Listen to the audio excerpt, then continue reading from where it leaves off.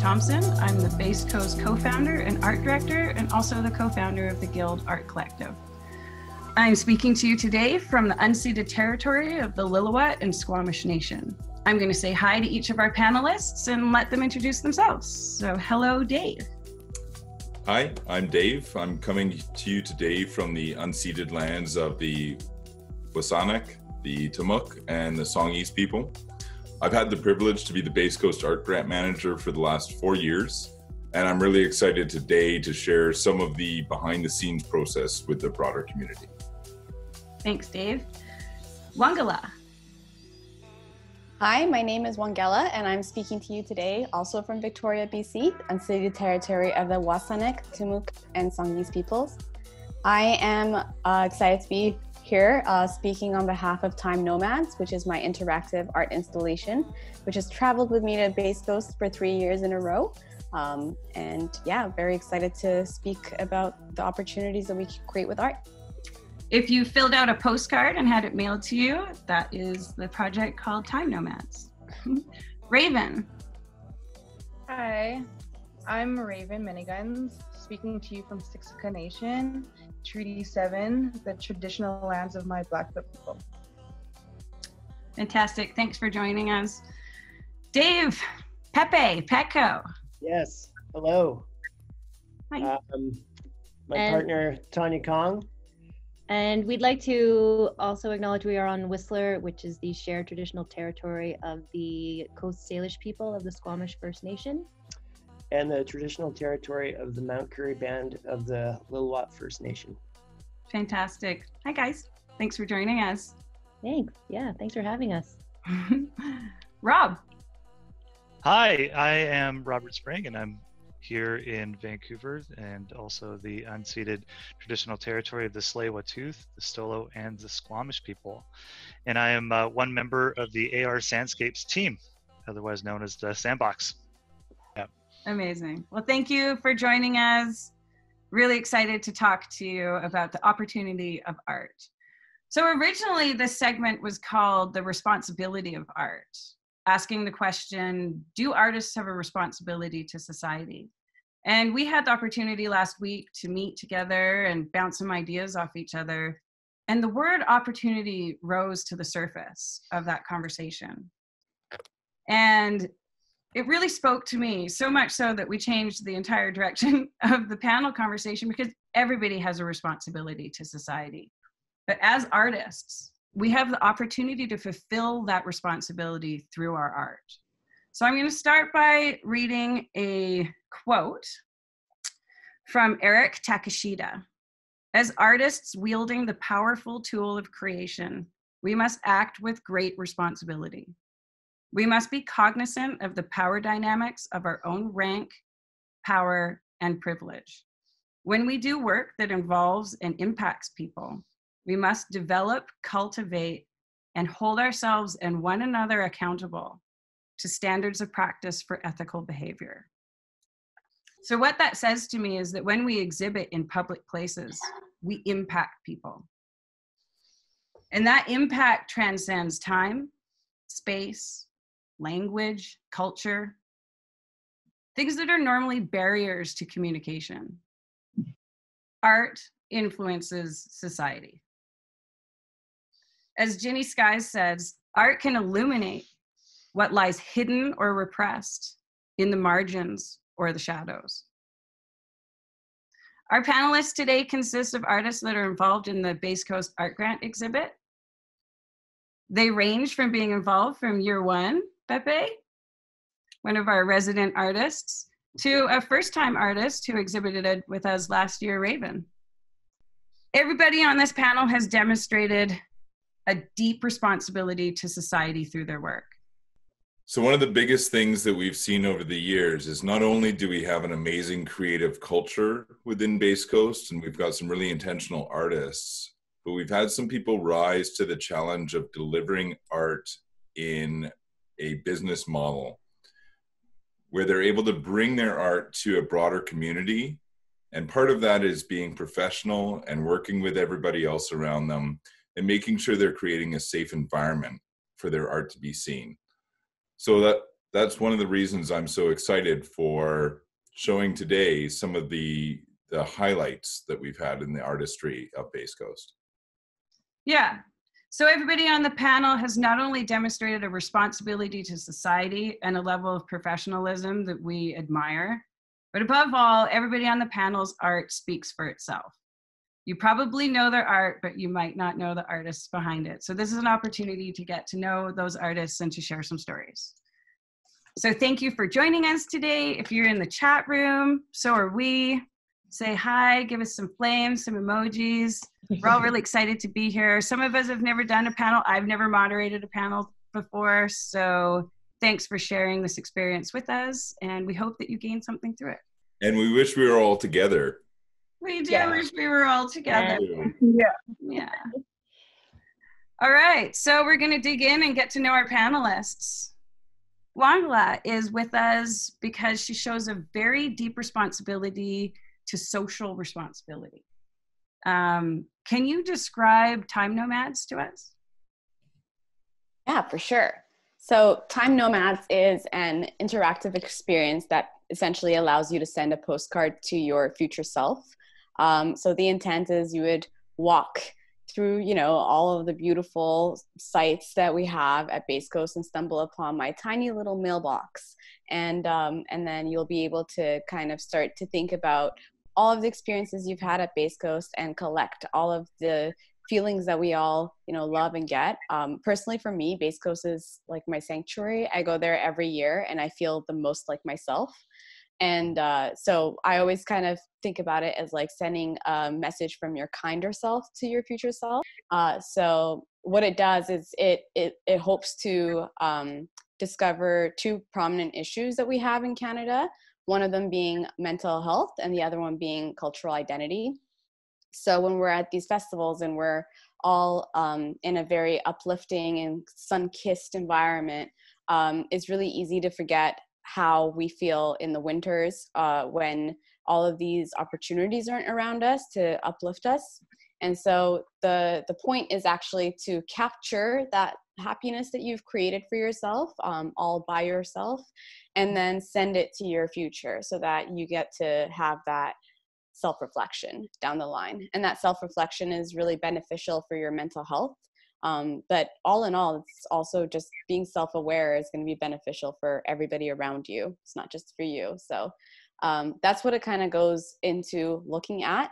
It started out with me just writing postcards to myself every time I traveled. And then every time I found myself in these euphoric places that, your mind can take you in beautiful festivals, then you want to kind of record that and save it for as long as you can. Amazing. Well, thank you for sharing this project with the Base Coast community. I know thousands of people have interacted it over the years. You've been with us, but this is going to be your 4th year? Yes. Well, thank you. Thank Raven, you. We've invited you to the panel because we feel you have a deep responsibility to the environmental core values that you hold in yourself. Can you share with us ghost stories in your process? Okay, so Ghost Stories is a conceptual sculpture I made out of paper, book paper, and it was suspended in the forest with the light illuminating from the top of it. I feel like a lot of times through like my art, I'm a catalyst for those things that can't speak to us and tell their own stories. So I find myself gravitating a lot towards trees in my own personal art. And so with this specific piece, I was connecting humans, the materials, and where the materials are sourced from, all together into a triangular kind of motion. So what I did was I went out into the environment, into the world, into the urban city, and I found books that were not from like Valley Village, that were not brand new. I found books that were legitimately thrown into the garbage. These books would never ever be read again, and it's kind of a sad existence for a book, especially because they're crisp books, they're clean books, and this tree had given its life to be a book, to be the paper, to be read, to have the messages on the paper brought onto us. But these books were destined to never be read again, to sit in the landfill. So I went and found a handful of books, and I sat down and I ripped each page out one by one, and then I ripped each page in pieces one by one, and I put them in a big bowl and put some water in the bowl, and then I blended them up. And at that point, I had that pulpy paper back. And so I created my own little paper pulling device, and I pulled the long pieces of paper. So I started like small, and it got bigger and bigger and bigger and bigger.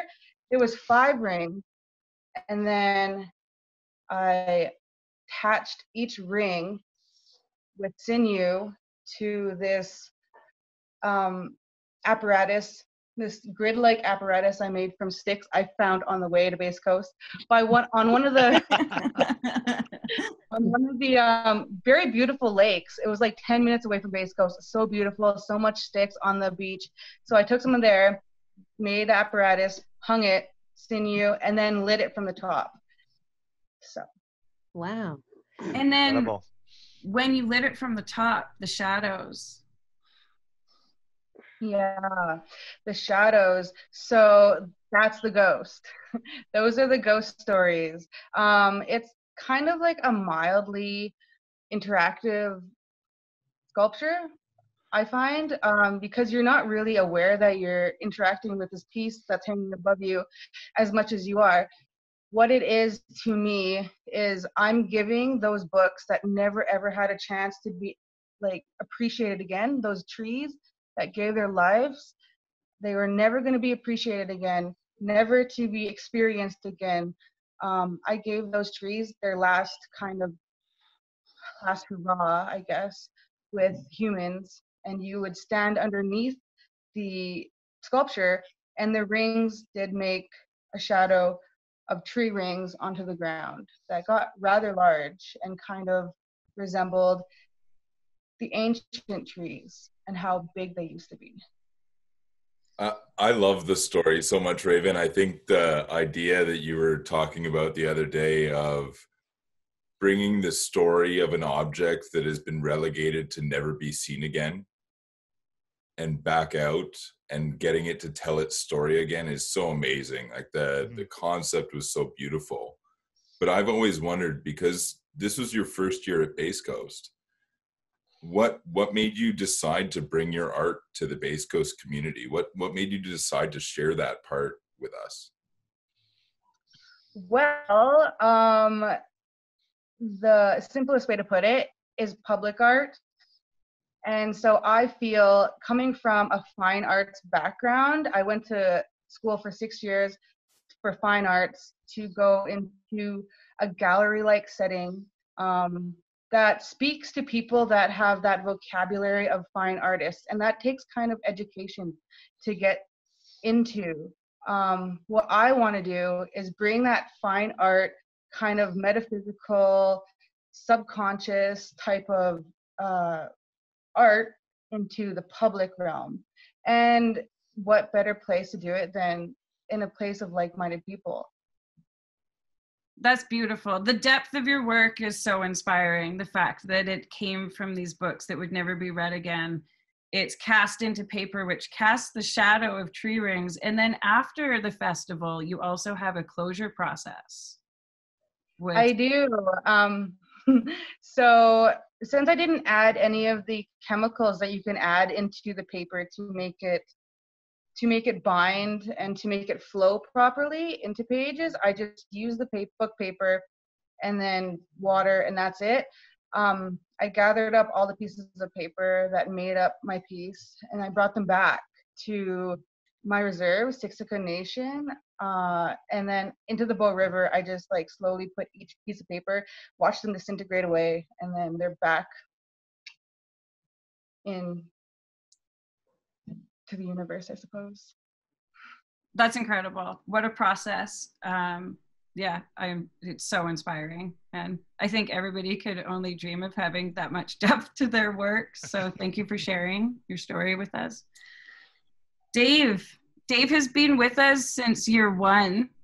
As the art director for Base Coast, if I need advice, I ask Dave. Thanks for joining us today, Dave. Thanks, Liz. I mean, you've done Slay Bay, you've created Slay Bay, you've toured with the Guild, you've done art grants, you've been involved in basically anything visual. Dave's had a piece of it. And Dave's real talent, the reason I go to him is because not only is it incredible art, but he's got a very unique cool to his art. Everything he touches just looks badass. It's a very very incredible style, and I really admire your commitment to your life as an artist. I wouldn't say art is something you do in your pastime. I think you are art. Art is you. 24/7, I guess. Yeah. Last year, you and Tonya brought to us the Monolith of Smiles. Can you explain, and for people that don't know which one that was, it was the Tower of Skulls. Can you explain your process with the skulls? Well, I collect skulls. I have a bunch of skulls at home. I have one human skull that is not real. I wish it was, but it's a medical grade replica. It's plastic. And basically, that skull I had made a mold of years ago. And we had the skull at home. Tonya was at home one day and she painted the teeth all fluorescent Dayglow colors. So we talked about maybe doing something for Base Coast. So our idea was a 12-foot tall monolith of concrete skulls. I took the one skull that I already made a mold of, and I made 6 other molds of that skull. Any leftover mold making material, silicone, we cast a tiny little baby skull. Yeah, just because we had extra and I didn't want to throw it out. Yeah. And then with those, say, 7 skulls plus the 2 little baby skulls or skull molds, we cast with recycled grout, like for tiles, 235 concrete skulls or grout skulls. And then we painstakingly painted by hand each individual tooth. It worked out to be about 7,500 teeth. Took a very long time. It was every day after work, before work, painting teeth, casting, molding, pulling out. Some of the molds did not want to come out of the silicone, and it was they started falling apart. They're good for a couple hundred castings, and then that's it, really. Right. Yeah, we used them till the very end. We're still using them. Well, like always, an incredible dedication to your craft. It was nice to see you partner with Tonya, and there is a lot of death that happens in our community that's happened in recent years, and the tower became a symbol of that, and I think people resonated with that. We did have a family death in the Base Coast community right before the event, so it became in a way a sort of a memorial. Tonya, there was a connection to grief and death with the piece. Do you feel comfortable talking about that? I would love to talk about it because I think it was, for me, it was a very personal experience that I wanted to share and kind of, I guess, communicate the message that we're all in this together. And we, you know, the idea of death to me really came to life. Is that a way, can I even say that? Yeah, I think that's beautiful. While we were, so I mean, the whole process of making the project was, took about 5 months. Yeah, it took about 5 months, and like I think it all came together very like serendipitously and beautifully. And we had started making the skull molds, and they're sitting all over our house, you know, with skulls staring back at me every day. And a few months into making the project, one of my really close friends passed away, and it wasn't just any kind of death, it was an intentional one. And I don't think I'd ever experienced death in such a like personal way. I mean, I had my grandparents pass away, but I didn't know them that well, and it was sad. But like for me, this was the first time that somebody that I loved and I cherished and had a personal connection with was no longer a part of the physical life. And so my mind in its off time just went into all kinds of places exploring this idea of death and what is our purpose and our meaning in the physical life, and I guess mainly how do we maximize that meaning while we have our physical wherewithal and our ability to communicate and make art.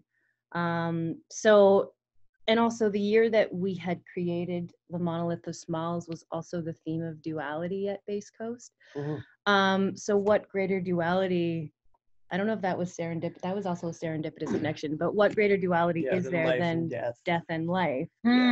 Yeah, so it was this like beautiful intersection of these like random ideas that came together very perfectly. And so I wrote up a little write-up that went with the monolith, and it essentially said that I felt that our number one purpose on this life is to find our peace and our happiness through whatever journey that we might be going through. And I think everybody has a journey. I think everybody has something that they're struggling with, and to work with that struggle and try to find your best self and your best state of being, the best version of yourself using those experiences in life. And then there were other meanings which also came into my heart and my mind and my soul while this was all happening was, I think that someone when they go away and they leave this physical life, I believe and I still feel my friend's presence. She was an artist herself, a prolific photographer, made beautiful art, and it's all over her house, and every time I see it, it inspires me, and every time I see nature with the sun, twinkling in the water, it reminds me of her. And so I like to think that these people that have passed still live on in many, many ways. And I think that it's our duty as physical beings to create moments and art that continue to inspire beyond your physical life, which was really beautiful. Well, yeah. I mean, there's so much to say to that. It's like sometimes the opportunity of art, we don't even know what it is. Sometimes it presents itself to us halfway through a process or after the process. Also, when different people are experiencing art, it means something different to everybody. And that's what's so great about exhibiting in a public space is that you get to interact with people and hear how they're experiencing your piece of work and sharing those stories. I'm sure everybody on the panel has had a moment of epiphany when somebody is experiencing your art and explaining to you how they're feeling. You're like, oh, wow.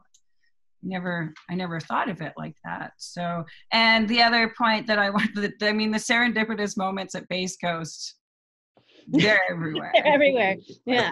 That's why we love it. It's just that unexplainable synchronicity that we're all a part of. And yeah, so thanks for acknowledging that.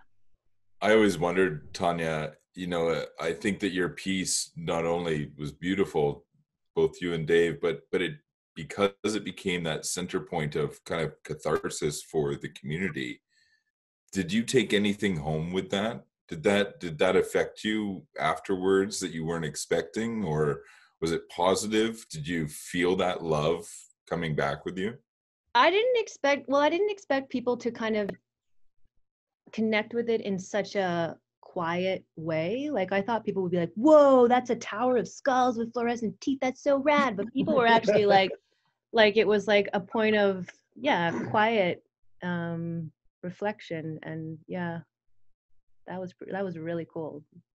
I took back a lot of love from the community, from people that said they appreciated just the space that we made for them, where they could go and just, in the daytime and the nighttime, just go and chill be out. at peace almost.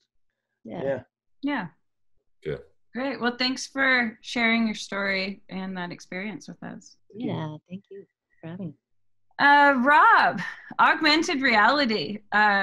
I explain you as just being, your team as being ahead of your time. I think now you're starting to see this pop into our world and exhibits more often, but you've been at this for a while. And the reason that we asked you to join the panel, obviously we love the piece, we all spend time there, but it's the opportunity of art to educate. So can you explain the augmented reality as an opportunity to educate us, how it works? Sure. So the genesis of this collaboration with my team started, a bunch of years ago when my first Base Coast, I saw this amazing art, that our friends Mark and Neil had made, and I just wanted to be a part of a team that did that. I don't have any artistic skills per se, but I started volunteering with them for a couple of years, and then I saw more of that at Burning Man, and then my friends, we went to Shambhala and we saw this sandbox, and it turns out that there's this guy that developed all the software, put up all the designs for free online, and I thought, man, what an opportunity here to bring this to Base Coast and just have this awesome toy there. Well, at its foundation, what it is, it's a tool to teach children, essentially, what topographic maps are, and basic geography elements. So that it's an educational tool at its most basic level. It also has these cooperative elements and little secrets people can find, whether it's the buttons that change the color schemes and the life animation that my team member Patrick Fletcher developed that shows how life populates different terrains and environments, gives us an opportunity to explain extremophiles and other like biological elements within the piece. And also in a music festival environment, it just melts people's brains as soon as they put their hands in the sand and realize that they're changing it, and the water and the making it rain and all that kind of stuff. It's also this tactile, like, soothing thing that when you're in between stages to take a break at. And each year, just in our own education, we want to level up our skills as a team and our creativity every year. So it started as this real basic box that we just kind of got all the technological elements together, and then Patrick started developing all this code and all this amazing stuff. And then another friend, Mark, came on board, who's an amazing woodworker and 3D printer guy, and he was like, "Oh, I'll build you a better cabinet," because I built the first one that kind of sucked. It worked. We painted it black, so that helped, cover up all the blemishes. But and then after that, other people started to want to come on board, just in the same way that I experienced, starting out with Mark and Neil on their Of Trees projects. Our friends Justin and Kate came on, and they're very talented people as well. And we were going to build a space this year around the patterns and playing with shadows, and then also having a much bigger dance floor than we did last year, where instead of you playing with sand, you are the sand. You're in the box. So it was going to be like a 16 by 10. We did a 12 by 9 space last year, and it was really dusty, and it worked as a proof of concept. But this year was going to be at 16 by 10, and then with other elements in it as well. And so that's the genesis of it. It's the education opportunity. You know, I think you touched on it, Liz, where you see people have that moment with your piece. And I get to have that over and over and over again at Base Coast, which is so incredible. You know, when people realize that they're interacting with it, that what they're doing is creating their own art piece at Base Coast. And we've included a couple secrets, like there's a quote, I won't ruin it now because you'll have to come back to Base Coast and find it, but I'll tell you. There's a quote at the bottom of the box, and you need to get help to uncover it, literally, from the sand, and then figure out what it says. Amazing. Yeah, so with the education opportunity, people often ask, you know, how does this work? You know, and I get to explain, you know, not just what it's for, but like, you know, you could build this yourself. It's all online. It's not super complicated to do. Like, if you just follow the instructions, and you can have this at your school, at your science center. When we first started this 5 years ago, there was maybe 50 of these boxes in the world. Now there's hundreds. Yeah, I mean, that's one of the things about art, is that it can engage children and adults in ways that traditional forms of education just don't. There's so many opportunities for education. Thank you so much for sharing that experience. One of the things you touched on is, I kind of wanted to talk to Raven about. I have a quote here. Art reflects your community values, and it helps us to understand others' points of view. And so, Raven, do you find that when you install your work, it starts a dialogue with festival attendees, where you can start to talk to them about your process or your environmental responsibility? Like, people have a lot of conversations on your art. I saw a lot of people sitting and having conversations. Did you interact with them at all? Or what's the dialogue like when you're standing next to your art and then you're watching people experience your art? I feel like if they had the awareness of what the material is made out of, the conversation would go towards consumption, I would hope. Yeah, definitely. Does anybody else have anything to speak to that? That your art creates dialogue with attendees, especially in a festival setting? Yeah, I'm like always lurking and seeing what people are up to and trying to see if they figured it out, because it is just like a little mailbox, and you have to read the very obscure Open Me to get in there and then read the instructions. But a lot of the time people don't go through all that effort to read at festivals. So what I love doing is standing around and hearing the people who've discovered what it does, eagerly trying to share that information with the next person. Mm-hmm. And so, like, I don't really tell them it's mine or anything like that. I just like stand there and I just watch people get excited over this thing and try to share it with each other as much as possible. Because of like budget reasons, as well as just it's really just me who runs the whole project. Like, my mailbox is super tiny and hidden, and you have to kind of stumble upon it. And over time, I've also kind of discovered that, like, the more of an open area I try to put it in, like if I'm trying to focus as much attention to it as possible, then I don't really get the postcards that I want. A lot of it will just be stuff like Happy Base Coast, which is cute. I love it. But there's other opportunities that get way deeper and stuff. And I almost feel like if they stumble upon it, and then a lot of the times it's like also like telling their friends in camps, and then that friend has to like do a little scavenger hunt to find it and such. Mm-hmm. And then even like limiting the number of postcards I do will get people, I release more and more towards the end of the festival, because like my intention is that they are learning something about themselves in this weekend, and not really just, I love the idea of them also putting their intentions on what could happen, but a lot of the time I want it to be more of a reflective tool that they can use at the end. So yeah, like I absolutely love standing around literally everybody's art though. Like as soon as I figure something out as well, I'm gonna think I'm the genius and everybody needs to hear about this thing I figured out. So Rob, I cannot wait until I figure it out what is on the bottom of your box. But I've got to say, with this group, it's interesting to have, Dave, who's been here 12 years, Rob and Wongela 5-6 years now, and Raven 7, and Raven with your 1. Everyone's piece of art, I always learn so much in discussing with you.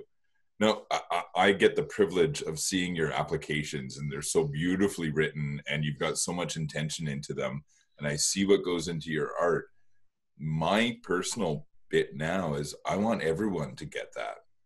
I want everyone to be able to do the round where we do almost like an art grant tour of the festival for everybody who's within it.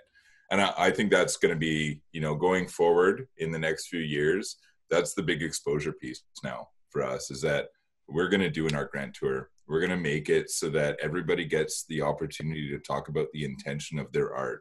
Because not only is it a visual interactive piece, it's learning about it. And I know Liz will talk about this now. Liz and I both loved Raven's piece. I can't stop talking about her. No, we can't stop talking about the piece. And for me, having the conversation even afterwards, I loved your piece from the get-go. When I saw it on the proposal, I loved your materials. I loved your intention. I didn't know until last week that you took your piece and you put it in the water and you gave it back. Like, to me, that closes the loop of a truly sustainable art piece that had so much meaning. I think everyone's got something to say about that, because all of you have brought art, you've made it sustainable for Bays Coast, you've been true to yourself as an artist.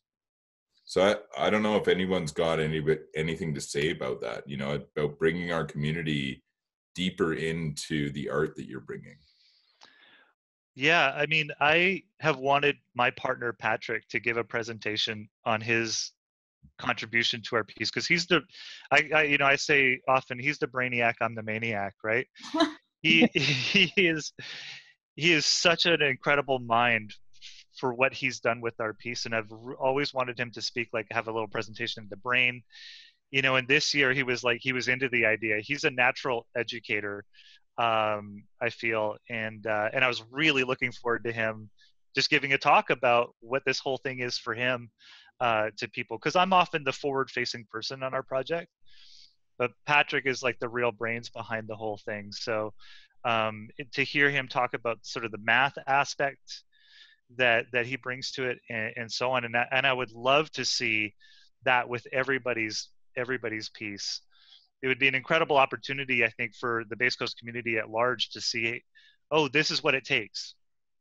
This is what it takes to get in. Because I often get that question, with people who are like, oh, I want to bring someone to Bays Coast. How do I do that? And then, it'd be an incredible tool to further the art and raise the level up again, like it gets every year with the contributions. Well, I think we've discovered some new opportunities here. I think for people listening too who have applied, a lot of people are starting to apply each year, and we just can't accept everybody. So I think hearing about these depths and these layers behind the art of artists who are contributing, and year after year, everybody on this panel was accepted into this year's show. Is there any advice you can give for people who are starting out, who maybe they have a passion for art, but they don't know what that deeper connection is to the opportunity of social responsibility, environmental responsibility? Where was the link between those for you? Do you have any advice for people? Raven, I saw you nodding your head. Yeah, for sure. So one of my favorite teachers and me were having a conversation. It was in my last year of school. So I went from going in to art college, which is now university, to being a tattoo artist, to totally changing and becoming a glassblower, to realizing the consumption it takes to be a glassblower. to switching off to conceptual sculpture, because then I could speak about that environmental consciousness and that relationship. So in my last semester, it's kind of like getting stuck. Like, what is a sculpture? What does a sculpture do for the public? And like, why am I making a sculpture for these people to view it? So basically what a sculpture is, what all art is, what art that helps change and transform a person's way of thinking does, is so it comes from a molecular, like the molecular makeup of you, the viewer, going in to an installation or a sculpture, going into the same environment. That molecular structure of the intention behind the art piece actually affects your molecular structure, and on a subconscious and conscious level, you walk away totally changed, whether or not you know it. So I think that's really important to know. Like, all of the pieces and aspects of your art piece will change somebody for hopefully the better. Like, it's always a growing thing with art. Yeah, that was beautifully said. I know with the art that we do at Base Coast, like, we feel a responsibility to inspire people to have fun, you know, to walk into our environment and to unplug from the responsibilities that they normally feel. And that in itself is an opportunity. So I really resonate with what you're saying, is that your art will represent what your core values are and the hierarchy of your core values. It will just come out in your art. Like you said, it's a molecular thing. It will also come out in how you appreciate other people's art. Yeah. Yeah. I love how that resonates back into the opportunity and responsibility. You have the opportunity to bring your core values out and to have them seen. But you've got that responsibility because you know that what you bring out is going to change people. I like to think of it as like inspiring people to find the best version of themselves or to experience the best experience. Sometimes people get a new idea, or maybe they never thought about the life cycle of what they make art with, and then now it's injected into their consciousness and they're aware of how they live their day-to-day lives. So it's I like the whole concept of using recycled and upcycled material. And Liz, you actually turned me on to this when you left me alone with a whole bunch of chandeliers and lamp works for the pirate ship. And you're like, Pepe, this is your kit. And I'm like, what am I gonna do with this? I had no idea. And got creative. Yeah, I got creative with that. It was amazing. I don't like throwing away stuff into the dump or the trash. I'd rather recycle, and I'd rather upcycle and, make art out of junk, really. Yeah, I like that concept of being conscious of the life cycle of the materials that you're using. Mm-hmm. Yeah. If I could just speak to the advice part for someone who maybe wants to put together a successful art grant. My experience was, you have to have a budget.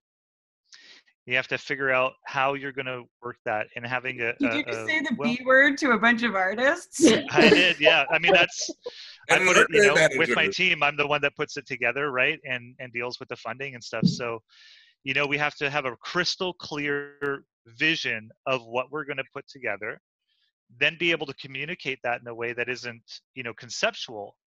In a sense, it's is because it's very sometimes difficult for people to write what exactly their art piece is, not what it'll be or what it represents or like that. It's so that Dave and Liz can have a firm idea of what you're actually building and then how you're actually going to do it.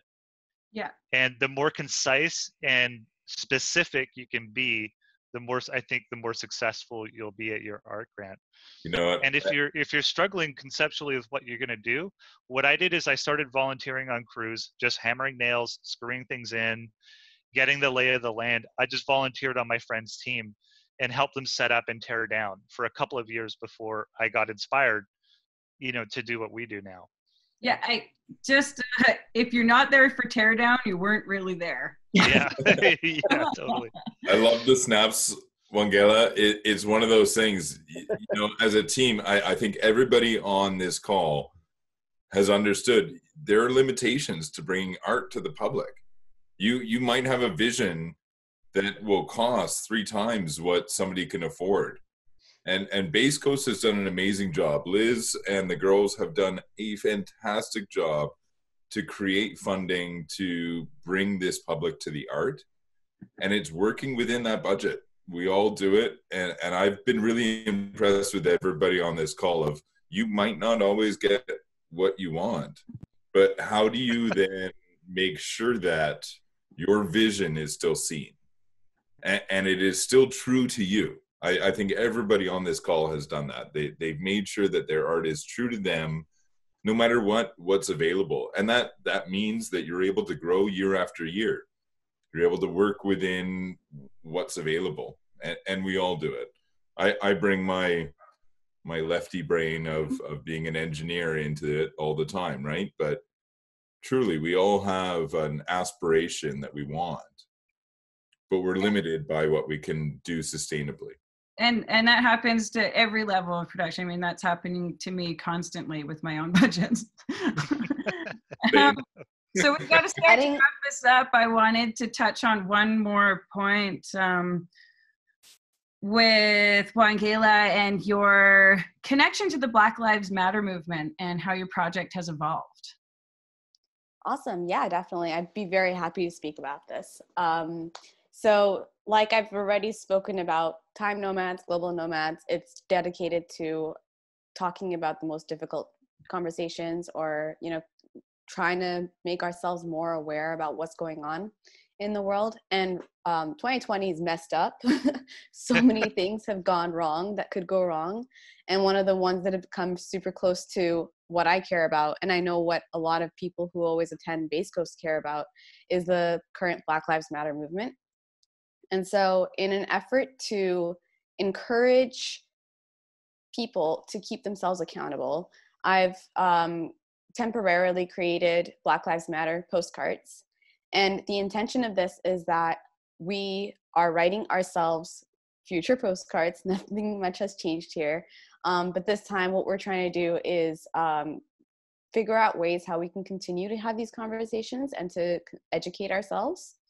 And so, so if you could, if you are a part of the movement right now and you're feeling a little worried that you're slowing down because your energy is being depleted, or there's a different trend, there's all these different reasons that will stop us from having these important conversations, then this is one of the ways that you can contribute while actually actively contributing to the funds that are needed. So currently 50% of the profits will be going to a variety of community funds for the Black Lives Matter movements, including for Black Lives Matter in Vancouver. And the intent, again, is that you just go on there, you type a message to your future self to remind you of ways to remain an ally in these anti-racist crisis times.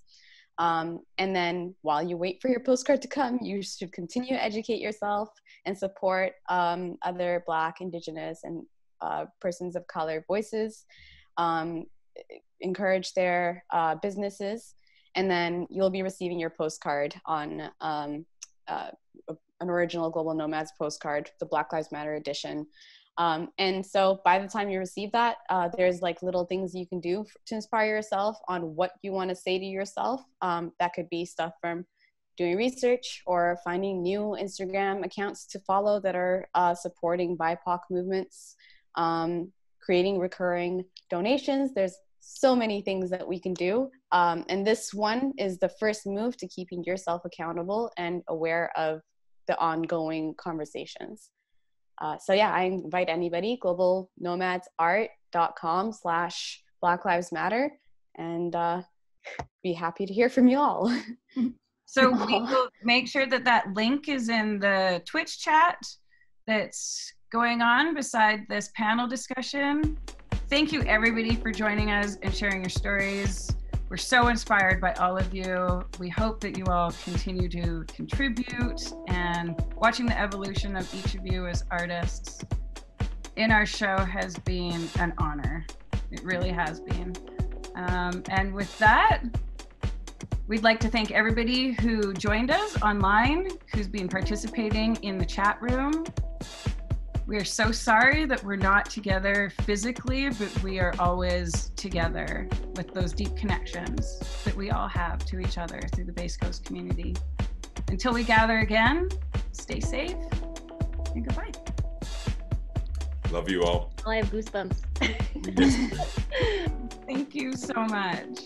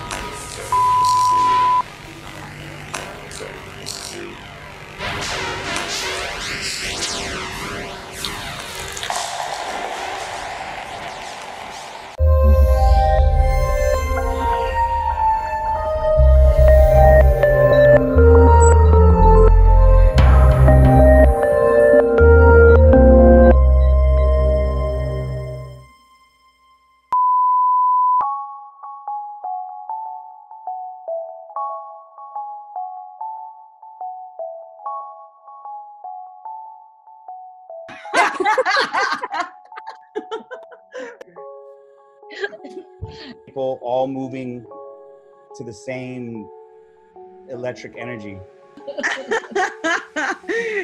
Well, all I can think about is next year at this point. How?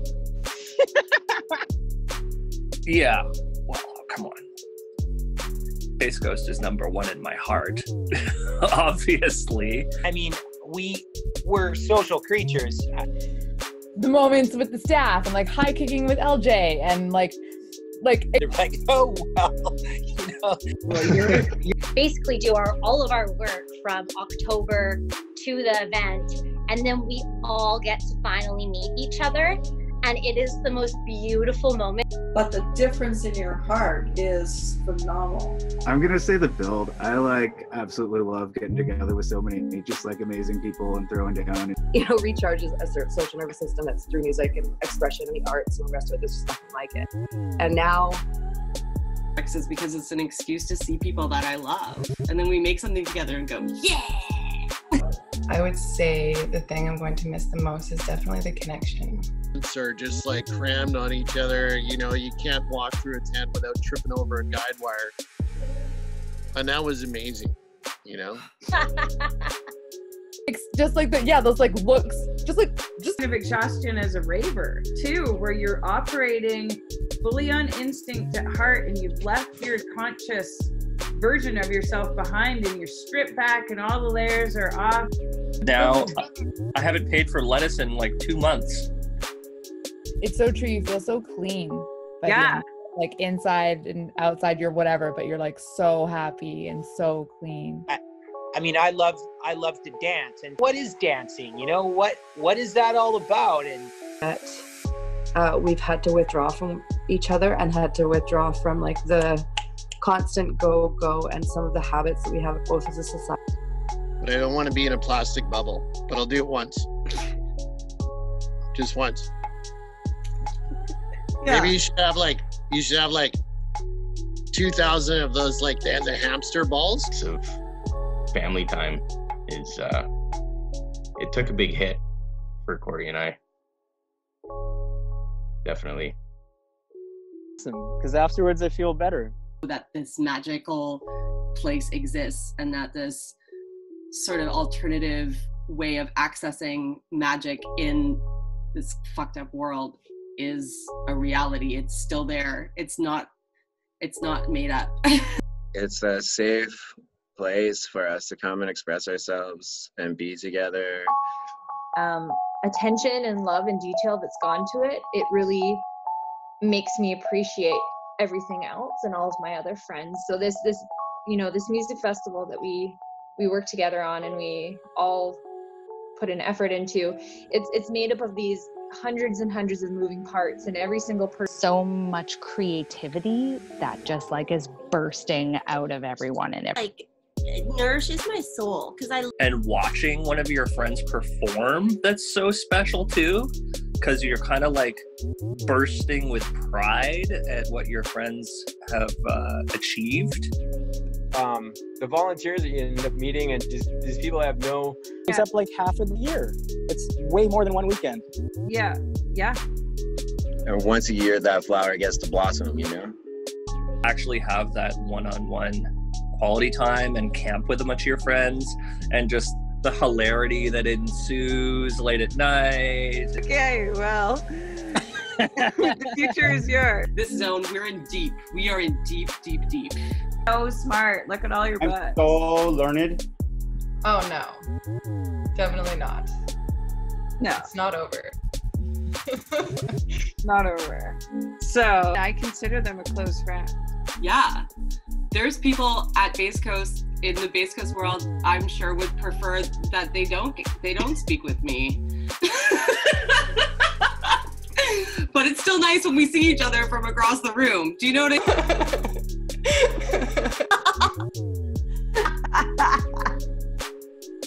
We can do football stance. And break.